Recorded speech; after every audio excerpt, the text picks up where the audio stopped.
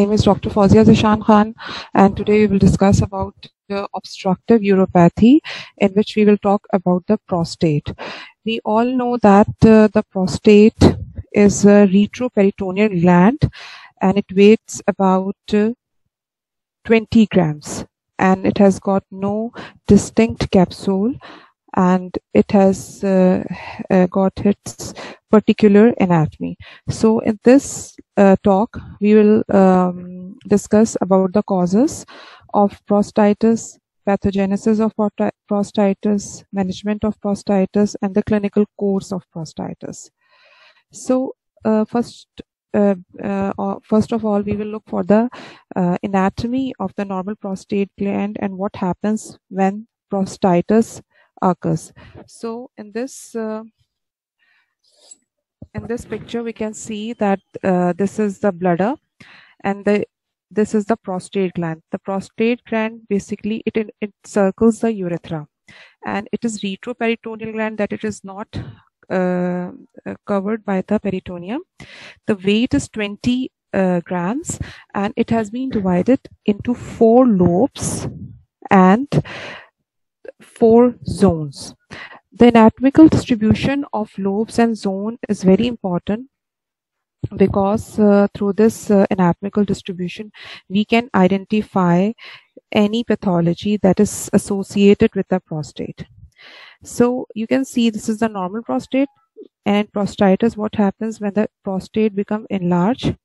So the size is a bit larger, and total prostate is hypertrophied, that it is, you can say that 20 times or 100 times or sometimes 50 times greater than its original size or weight. So before going into details, we should know the anatomical structures, where it is located and what is the weight and what are the different divisions. So when we talk about the division in lobes, it is divided into anterior lobe, lateral lobe, posterior and median lobe. There are 2 lateral lobes, and when we talk about the zones, these are the transitional zones, peripheral zones, periurethral zones, and the central zones. So you can well understand through this picture that this is the bladder and this is the urethra. This is the ejaculatory duct that is attached with this urethra. This is the distal urethral opening. These are the different zones. That is the peripheral zone. This is the periurethral zone. This is the central zone. This is the anterior fibromuscular stroma. So you should have a basic concept of the anatomy of the prostate before going into the detail. So now we move towards the pathology.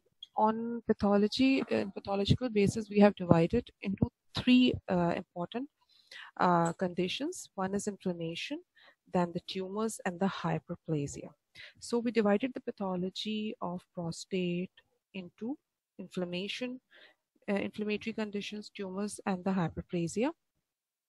When we talk about the inflammatory conditions, we have further divided into 4 types. That is acute bacterial prostatitis, and then chronic bacterial prostatitis, abacterial prostatitis, and granulomatous prostatitis. So what is this acute bacterial prostatitis? In acute bacterial prostatitis, there is a diffuse inflammation, and usually, as the name suggests, that it is bacterial prostatitis. So there are certain bacteria which are associated with, like E. coli, enterococci, and staphylococci. They basically clinical features are usually the patient complains of high-grade fever, dysuria, that is pain and urination, tenderness when on the rectal examination. And what are the best diagnosis to rule out this bacterial prostatitis is urine culture. So, but the important thing is that how this bacterial prostatitis occurs. It is due to urinary flow obstruction there is a urinary reflux. As we have studied in my last class, that in case of pyelonephritis, what happens, that there is a back pressure.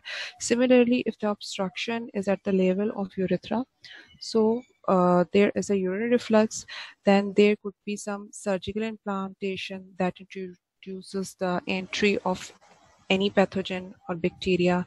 Catheterization is one of the most important route that introduces infection in the urinary tract system as well as in the prostate. Then any urethral dilatation or any resection procedures, and it also spreads through the lymphohematogenesis route. So all these are the different routes that are responsible for introducing infection.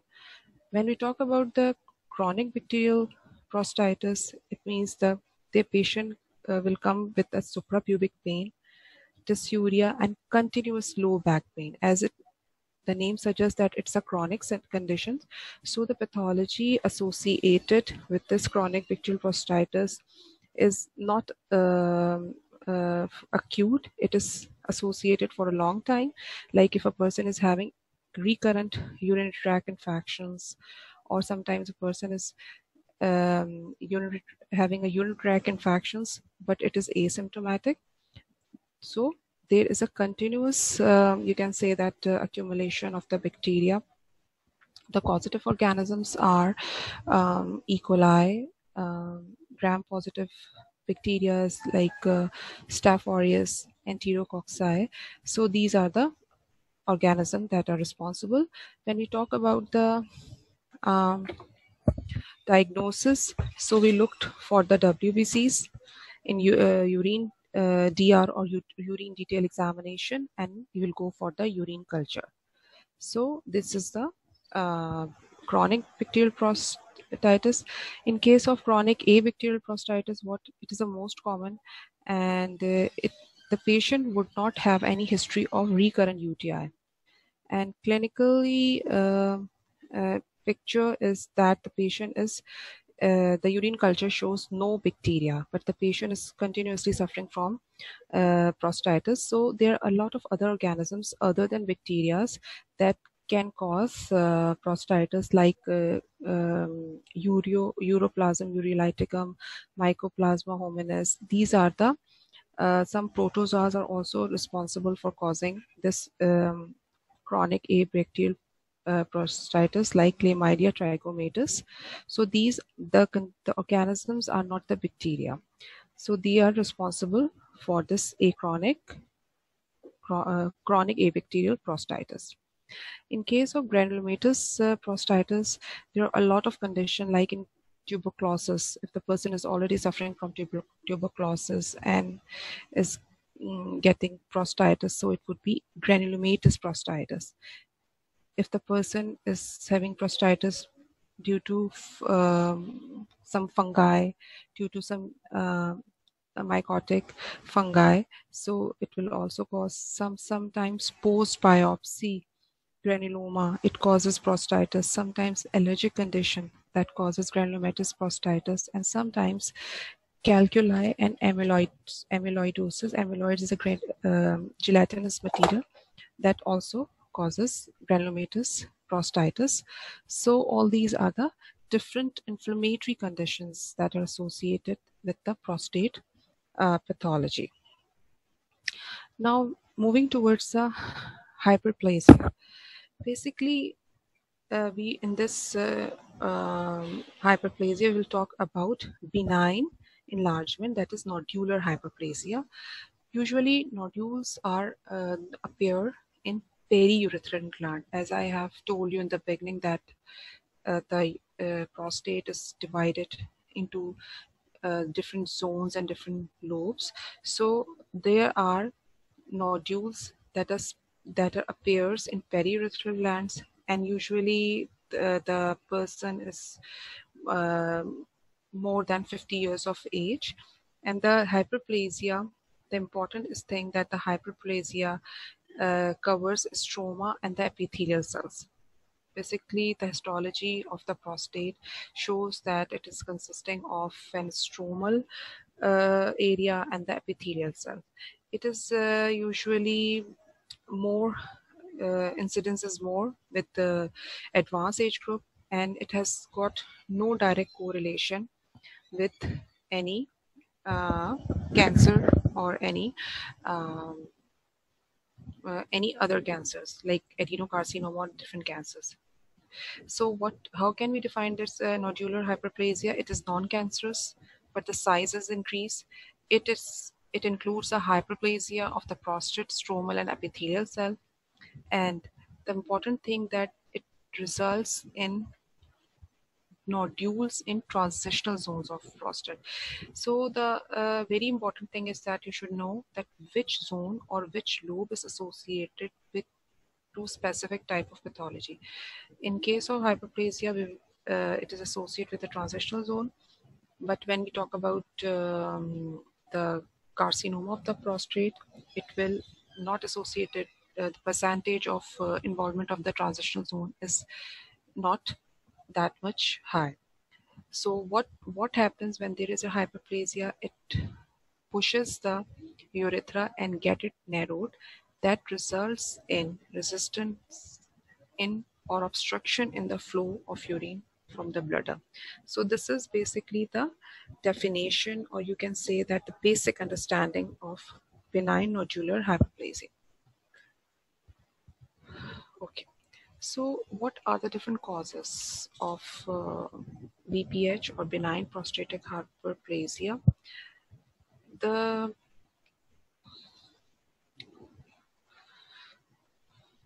causes are associated with the hormones, that is elevated estrogens level, smoking, reduced activity. The person is having the sedentary lifestyle, the person is immobile, and there is no exercise or there's no activity associated. And it is also associated with the intake of Western diet. Western diet means that there is low fiber in the diet.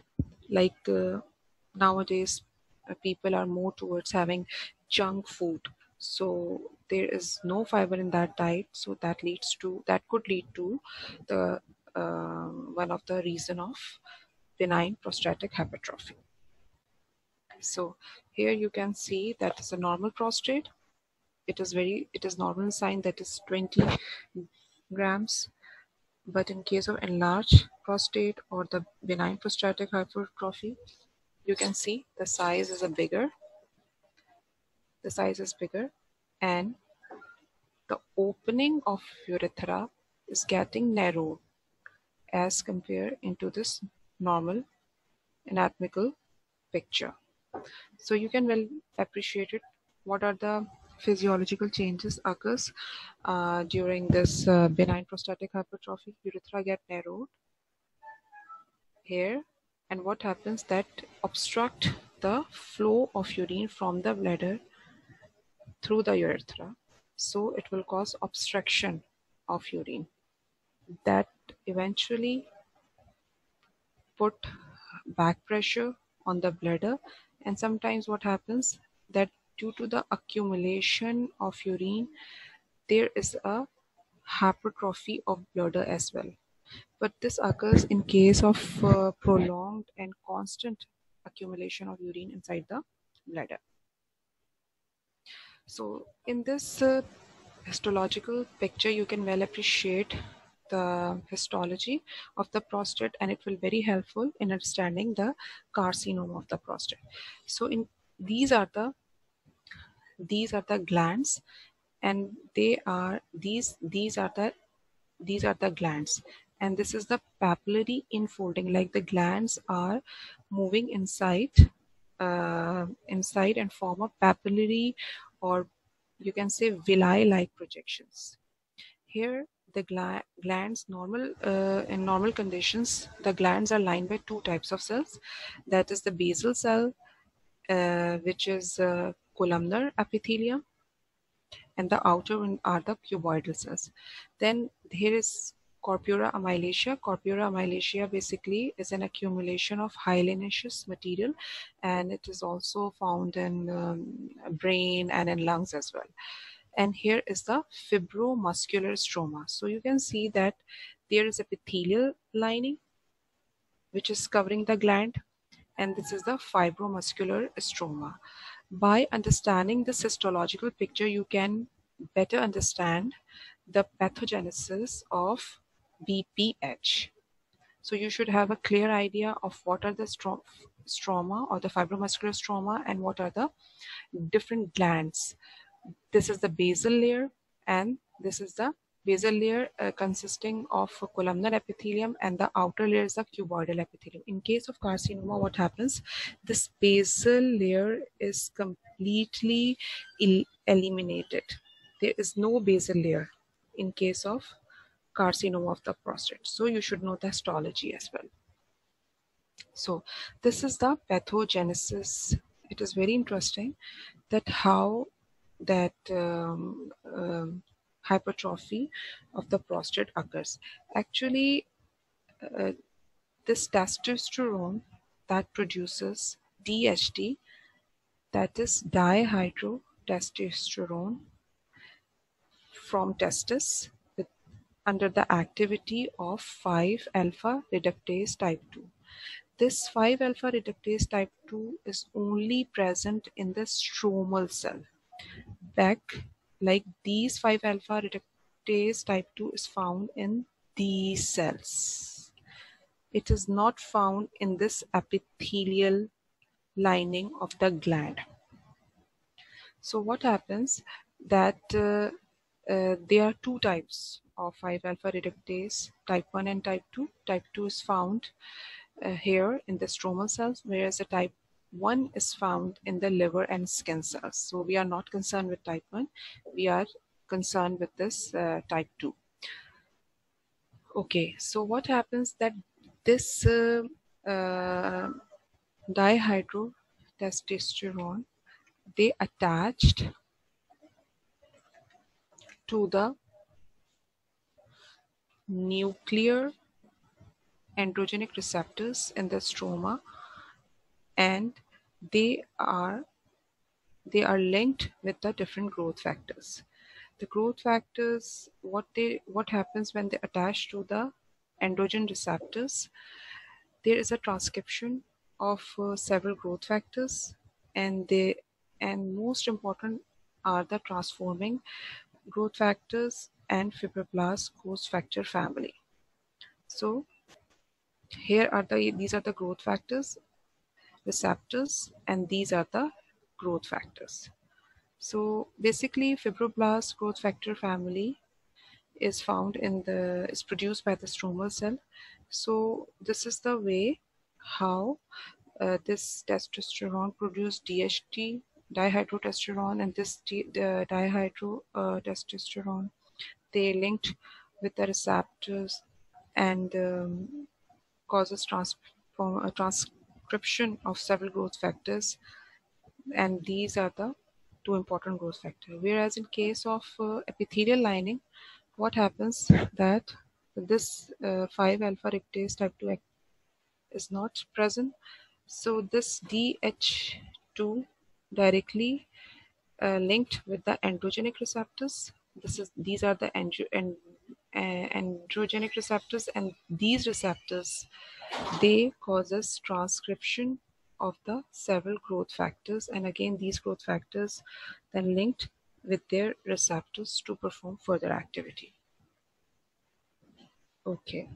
When we talk about the clinical presentation, initially it is asymptomatics, but we have divided this clinical presentation into 3 types, like the storage symptoms, like a person is having urgency, that is having emergency of passing out urine, increased frequency, nocturia, and urinary incontinence. In voiding symptoms, there is reduced flow and feeling of incomplete emptying, and then there's a post-void dribbling, like there's a dribbling of urine if the person has already voided the urine. So these are the clinical presentation or the clinical course of the BPH. When we talk about the complication, the one more important complication is obstructive uropathy.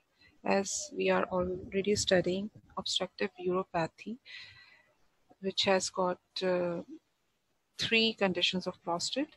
So one of the most important complication is obstructive uropathy, and due to the back pressure, I have told you that there is a bladder hypertrophy. Then what happens sometimes that a diverticular formation occurs in case you see that here due to the hypertrophy of the the bladder forming a diverticulum. There is small pouch that is moving laterally from the wall of the bladder. Why this happens? Because due to the compression of the urethra, there is a generation of pressure inside the bladder, and when the bladder is balloon up, it causes diverticulums. Then again, the back pressure causes bilateral hydroureter. Again, the ureter become enlarges in size. Then it leads to the bilateral hydronephrosis, as we have discussed in my last class.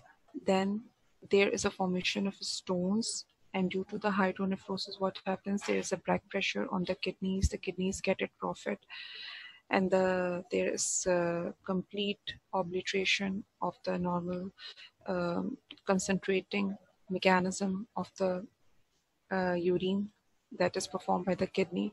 Then that further leads to the infection, septicemic conditions, or the formation of calculi. But always remember that there is no risk of development of carcinoma of prostate if the person is already having a benign prostatic hypertrophy. So the thing is that how we manage this condition, there should be a lifestyle changes. Like if the person is having BPH, to increase fluid intake should be prohibited. There should not be increased fluid intake. Increased fluid intake should be prohibited. Alpha blockers basically are muscle relaxants. So in case of medication, what happens that the alpha blockers are the choice of therapy. Then 5-alpha reductase inhibitors, um, what they do, they 5-alpha reductase inhibit the formation of dihydrotestosterone. So in this way, we can stop the activity of the androgen.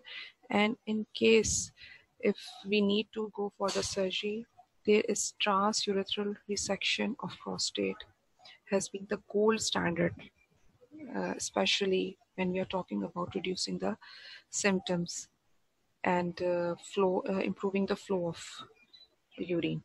So it is basically we have two types of management. That is the conservative management, in which we have to change the lifestyle. We discourage to take increase amount of fluid. Then we will go alpha blockers, which is muscle relaxant. So it is very helpful. Basically, what they do, alpha blockers, they inhibit the activity of alpha adrenergic receptors. Another, we go for alpha reductase inhibitors in order to inhibit the activity of DHT. And this if the position is so much worse that we need surgery, then we will go for transurethral resection of the prostate. Here there are different types of surgical interventions are suggested, like transurethral microwave thermotherapy, transurethral needle ablation, laser prostatectomy, photovaporization, interstitial laser coagulation, and intraprostatic urethral stents. In transurethral, we will just giving you the introduction. We are not going into the details. You just know that what happens in the transurethral microwave thermotherapy. It involves the waves directly to the prostate through a transurethral probe to raise the temperature of the prostate tissue so that this heat causes death of tissues. So the death of the extra tissues or the hypertrophic tissues, so it will releases the symptoms of obstruction. In case of transurethral needle ablation, again the temperature of the prostate tissue get increases, and it will cause localized necrosis. That what happens in the necrosis, the oxygen supply is completely disrupted, and that after that what happens, the tissue will get die due to the deficiency of the oxygen.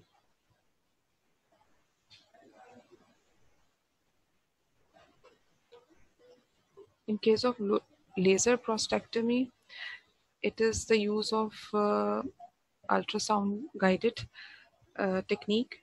So what happens, the laser beam developed into the transurethral through an instrument for coagulation and vaporization of the prostatic tissue. So you can see that in all these invasive procedure, what we are going to do, that we are cutting down the hypertrophied or extra prostatic tissue so that we can clear the obstruction of urethra and allow the normal flow of urine, which is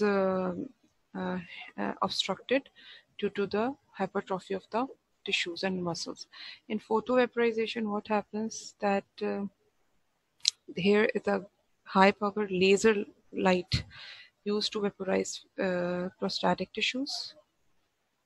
Interstitial laser coagulation is a laser is used to treat the area by a placement of light guided directly into the prostatic tissue. Like again, in that the tissue is burned through the laser.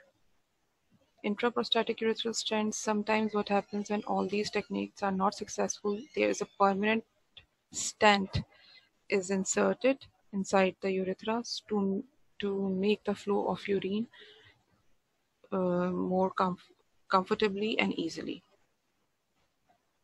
But this stent could lead to chronic infection and pain. So this is a transurethral resection of the prostate.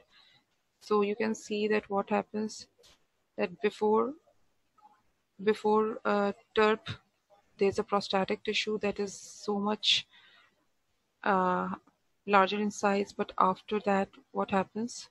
After the incisions, the tissue is in normal in size. This is open prostatectomy, but in all these conditions, the treatment or the gold standard in terms of reducing is transurethral resection of the prostate or TURP.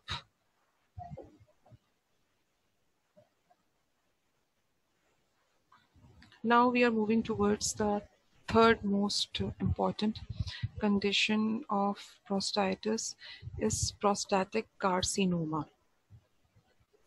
Well, prostatic carcinoma is one of the most important and common carcinoma in males, and it is usually found in 70% of the cancers is found in peripheral zone, and it is most common in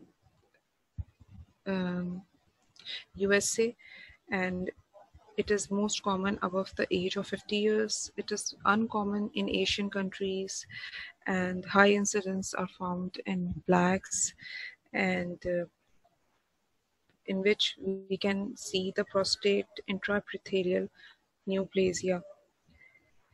Etiology basically involves the environmental factors, like if the person, usually it is saying that a person who is um, um, taking meals low in lycopenes. Lycopenes is very important substance found in tomatoes and soya beans, or the person is having high fat diet, so the probability of developing this carcinoma is high.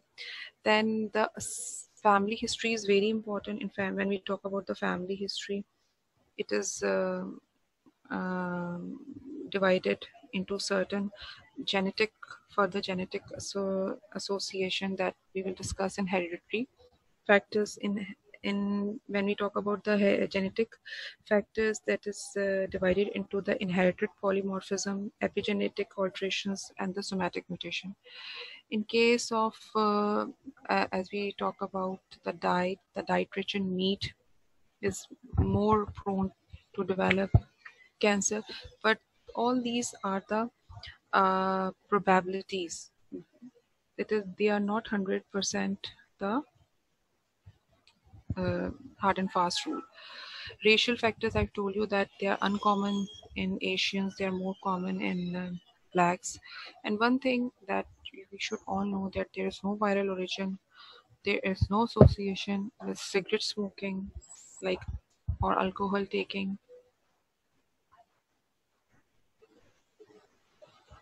or any height, weight, and physical activity, or any. It is not associated with any blood group. So you should know, because some of the cancers are associated with the blood group. Pathology. When we talk about the pathology, 95% of uh, prostatic carcinomas are adenocarcinoma, and rest of them are small cell carcinoma, mucinous carcinoma, endometrioids, transitional cells, squamous, and other carcinomas. So before going into the pathology, I just want to again show the normal histology of the prostate, so you can well understand the difference between the changes that occurs in cancerous condition. So this is the normal histology. These are the cuboidal epithelium, as I have showed you. The glands are lined with basal cell layer, that is columnar cells, and the upper one is the cuboidal cell. These are the connective tissues. These are the intraluminal secretions that is accumulated inside the lumen of the glands, and these are the prostatic alveoli or the glands. So just look at this picture. This is the prostatic carcinoma morphology. So what happens that in case of prostatic carcinoma, there is complete obliteration of basal cell layer. You can see here there is a basal cell layer, and this is the cuboidal lining, and these are the columnar lining. But here is these are the cancer cells, so there is complete distortion of the architecture of the epithelial cell linings. There is no demarcation. There is absence of basal layer that is showing with this red stain.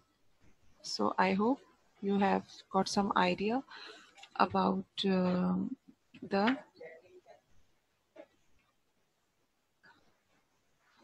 morphological features. So what happens where we divided it into well differentiated, when the glandular pattern is well differentiated, and what happens that there is complete loss of ratio of nucleus and the cytoplasm, as you have seen in this cancer cells, that you cannot identify a complete specific ratio of nucleus and cytoplasm. There is absent of basal cell layer, and you can see that the back-to-back arrangement uh, of the cells is also lost, right?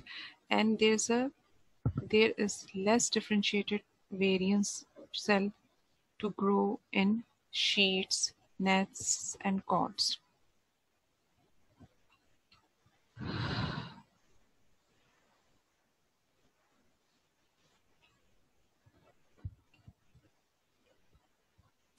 Okay, when we talk about the pathogenesis of this prostatic carcinoma, so androgens play very important role.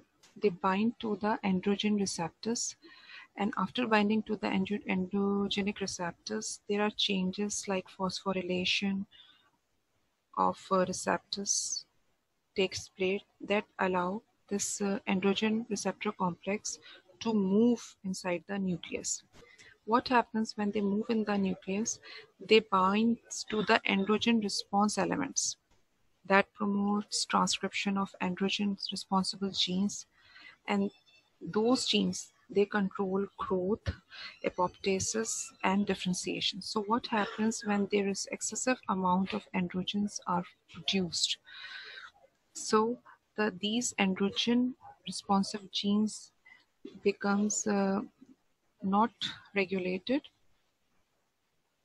and they will promote no differentiation of cells, and they will cause sometimes apoptosis, and they have lost the control of the growth of the normal cell. So what happens that all these changes, they will eventually cause the formation of these cancer cells.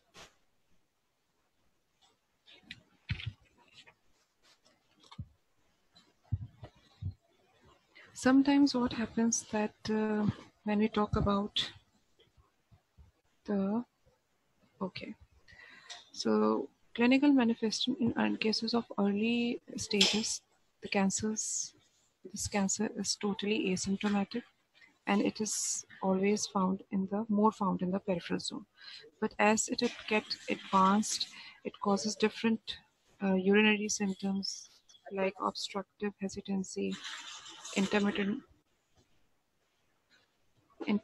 urinary symptoms, and retention of urine, hematuria, renal failure, and the pelvic vein. When we talk about the mats, the very important mats that found is bone, that is osteoblasts formation, which eventually causes bone pain.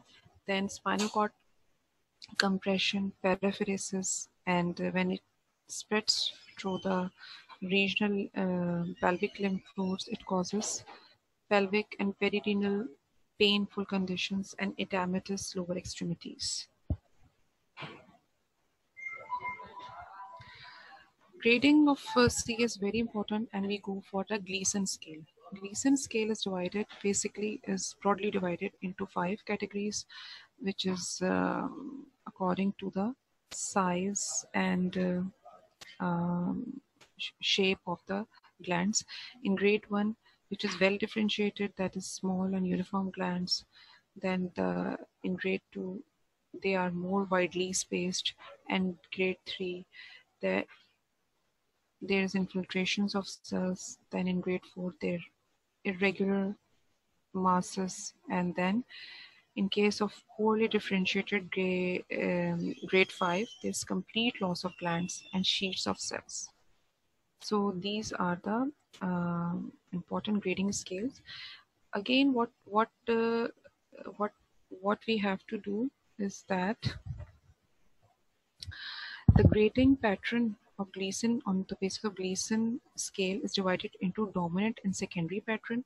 So if two types of cell are found, one is called the dominant and the one is called the secondary. Obviously, dominants are those cells which are more in number as compared to the secondary. And when we are going for the grading, what we do that we add up those dominant and secondary cells. So on the basis of scoring, score 2 and 4 falls under the category of benign.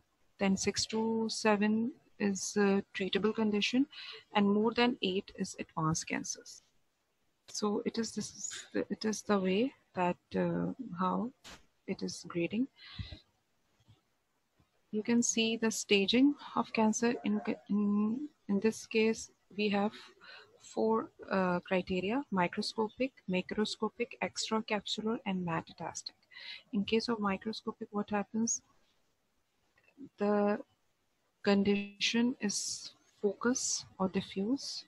In case of macroscopic, one lobe is involved, that is less than 1.5 centimeters, and both lobes if involved, then greater than 1.5 centimeter.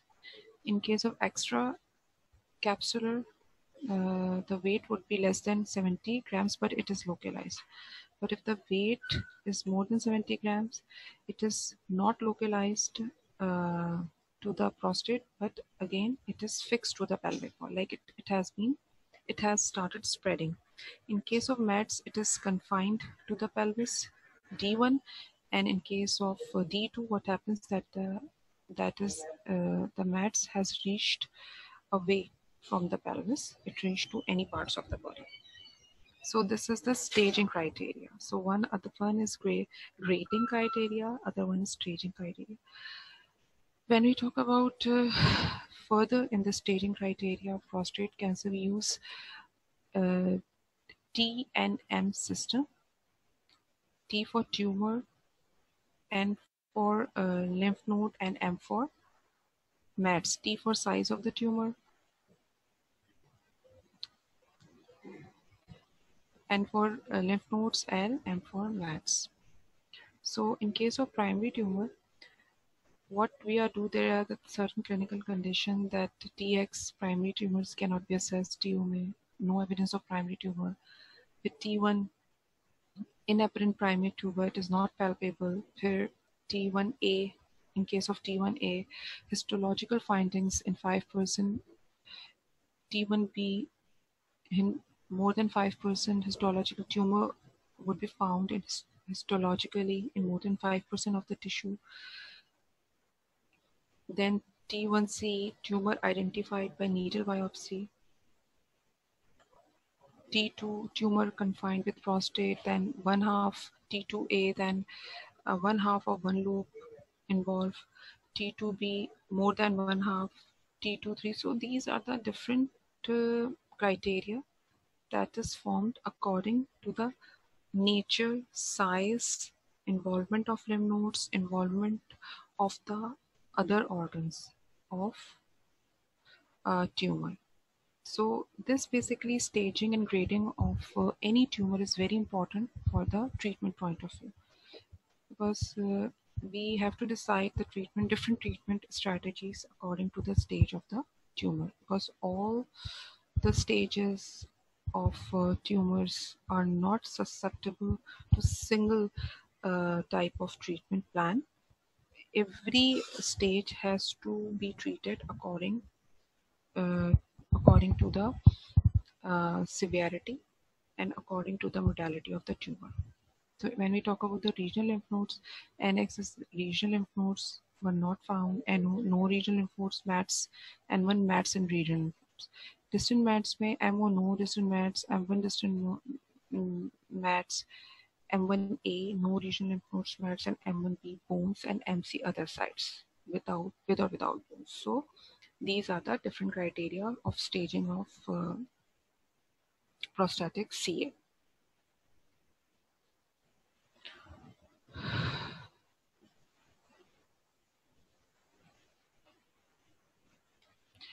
When we go for the diagnostic workup, what we will do that initially we will go for the conservative diagnostic workup. We will go for the complete blood count, complete blood chemistry. Then we will look for the PSA, that is the one of the most important prostate specific antigen. Then plasma acid phosphatases. When we go for the radiological imaging, that is transrectal ultrasounds, biopsy, chest X-ray, CT, radioisotopes, bone scan, MRI, and PET scans or PETs in high cases. So according to the sign of symptoms, digital rectal examination is also very important, and it is used to do in very early conditions, although it is not correlated very good with the volume and the extent or the diagnosis of the cancer, but it is one of the integral part. The serum prostate, that is prostate specific antigens. So that is again, it is released.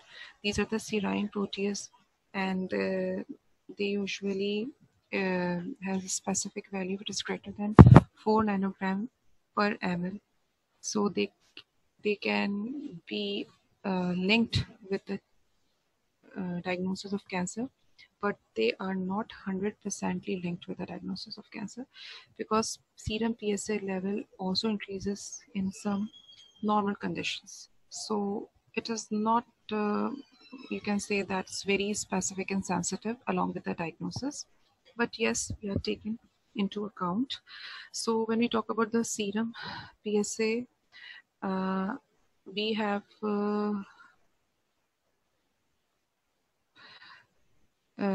we look for the PSA density, that is the volume value, serum PSA value, and divided by the gland volume. Then we go for the uh, uh, PSA velocity, that is the rate of change of PSA value. So all these are associated. When the value of this when the value is higher, is getting higher, so it will become more like, you can say that it shows the gravity, or the more like show the that the gland is not working well. It shows the grave condition of the gland. So then we will go for the trust guided biopsy. This is one of the very important course, but the it is very helpful in developing the diagnosis, and it can also tell us about the grade of the cancer, that how much the cancer has been uh, extended or mats has been developed. So when we talk about the diagnosis, we have morphological changes on biopsy, like the architecture, cytology, and the ancillary findings, absence of basal cell layer, and increased in alpha methyl acyl coenzyme. So these are the three very important aspects which we cannot ignore while diagnosing the cancer. I have talked about the serum PSA, that it is a protein. It is not very specific. It is also produced by the normal tissues as well, and we look for the ratio of free and bound PSA levels in the blood. Genes that are responsible as biomarkers for carcinoma are urinary PCA3 and combination of urinary PCA3 and TMPRSS2 ERG fusion DNA. So these are the genes that can be detected in diagnosing of the prostatic CA. Some other important mutations that are also associated of tumors of this prostatic CA are the tumor suppressor gene BRCA2, germline mutation gene in HOXP13. Then there are some structural genetic changes in prostate cancers, chromosomal rearrangement, then genetic alteration of 8q24 locus containing MYC oncogene, and deletion of PTE and tumor suppressant gene. So these, you should just have an idea that what are the genes, what are the deletion, and what are the genetic alterations are associated with this prostatic carcinoma. When we talk about the, actually these I have talked earlier in the lecture that we divided the genetic conditions into three, that is polymorphism, epigenetic, and somatic changes. So you should know that which genes are involved in developing this cancer. When we talk about the treatment, there is a different line of treatments like anti-androgen plus chemotherapy. Chemotherapy alone is not successful, but combination with anti-androgen has good beneficial effects. In case of surgery, there is radical prostatectomy and phallic lymph adenectomy. Then we go for external beam radiotherapy in case of radiotherapy and cryosurgery. Nowadays, cryosurgery is also getting popular because it coagulate the um, part of that area of prostate that having carcinoma. So these are the references I have taken in making this lecture, and these are all our latest papers. And if you have time, you just go through it. Thank you. Please ask any question.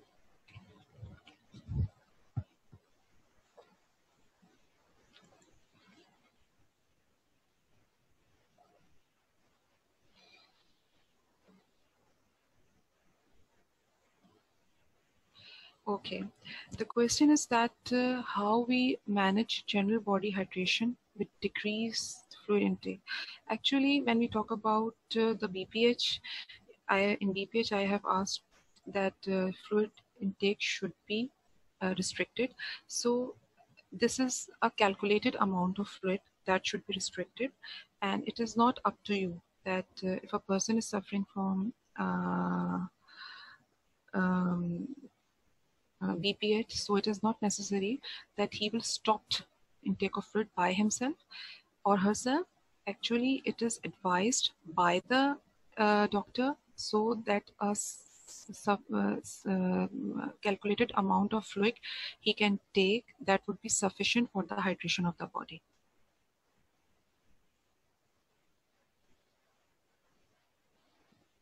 Estrogen is a part of androgen, so it could be elevated in males.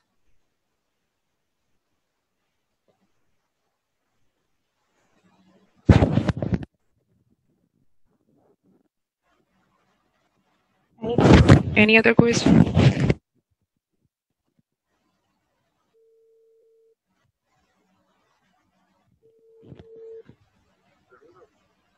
वालेकुम अस्सलाम जी questions आ रहे हैं, मैं देख रही हूँ, फिर उसके बाद हाँ मैं फिर ठीक है ठीक है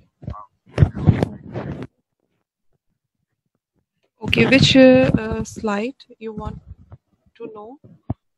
Sayyid Zain Ali Shah, you are asking for some slide. Which slide? Can you mention that slide so I can go back to that slide?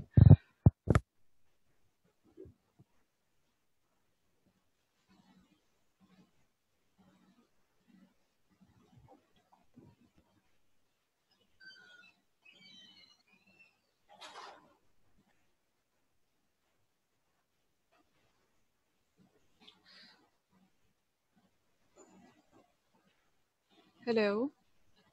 Any further question?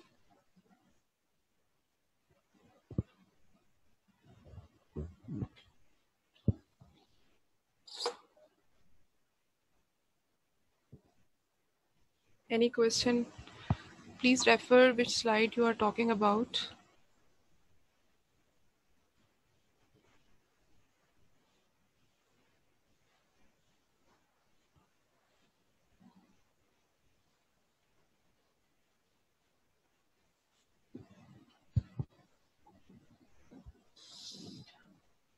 Any question?